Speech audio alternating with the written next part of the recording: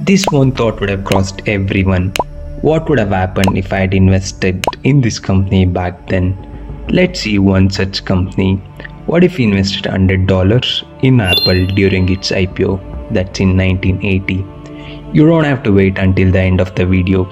If we invested $100 in Apple in 1980, it's now worth of $191,520. In a world where innovation meets inspiration, where technology seamlessly integrates into our daily lives, where connection transcends the boundaries, a company that revolutionized the way we live, work, and play. Apple went public on December 12th, 1980 at $22 per share. If I had invested $100, we would get around 4.5 shares. Apple has gone through a total of 5 splits till date.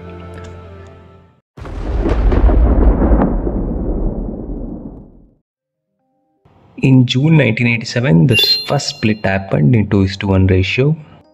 2-to-1 split means shareholders receive 2 shares for every share they own. The invested amount remains the same, but the stock price gets adjusted. The 4.5 shares that we have will turn into 9 shares. In June 2000, the stock was split in 2:1 ratio. For the 9 shares we had, we'll get around 18 shares.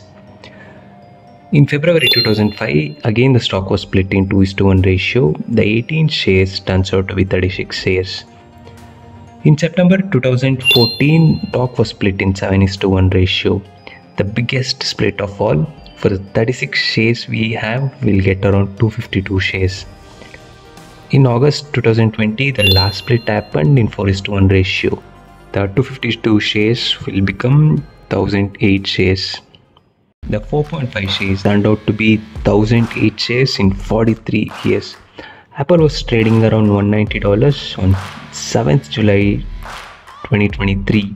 Let's multiply 1008 shares into $190, which comes around $191,520. Apple has paid a dividend of $0.7 for the year 2022, so yearly could have earned around $7 or $5 through the dividend itself.